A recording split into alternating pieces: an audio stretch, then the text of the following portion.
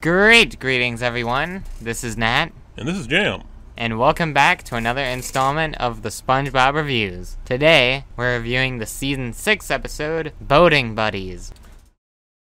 Squidward gets a speeding ticket and has to go to boating school for a day. And of course, SpongeBob's there, because SpongeBob's been trying to graduate boating school forever and hasn't yet.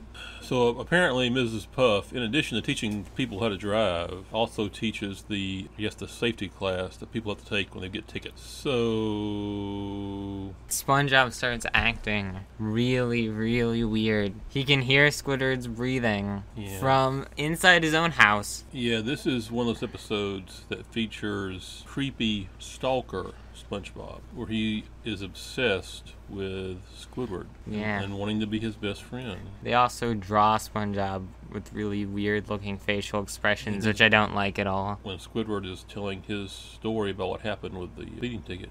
Which I like Squidward, how he tells the story. Oh yeah, he tells it He great. tries to make it sound like he was doing everything right. But while he's doing that, SpongeBob is acting very creepy. But I do like how SpongeBob tells his story in such a vague way. So Squidward gets beaten up a couple of times. I think it's actually kind of funny how he gets beat up. Yeah, but Here, he maybe doesn't deserve it. The way it happens in this episode is actually kind of funny. It's kind of funny. But he gets beaten up and he's in bandages, so he can't write. This sequence makes no sense when you think about it, because why is he doing a test if he can't physically write? Also, earlier he got damaged and then he just healed up the next scene.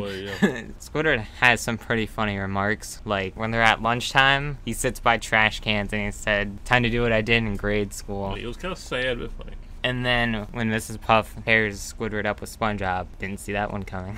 Yeah. And I guess the sequence where like they drive into the science lab and then there's these guys who are doing an experiment on a mailman was so weird. That was worthy of the regular show. It was a supernatural kind of a thing that happened just out of nowhere. It didn't really fit in the episode.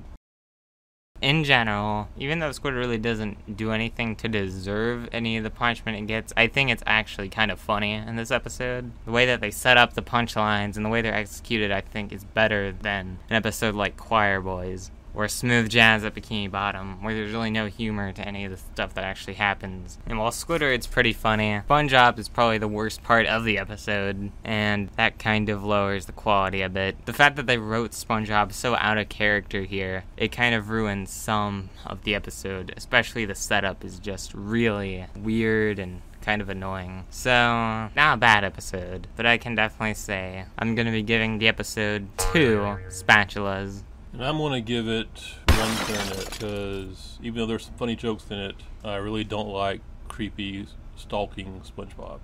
I really don't.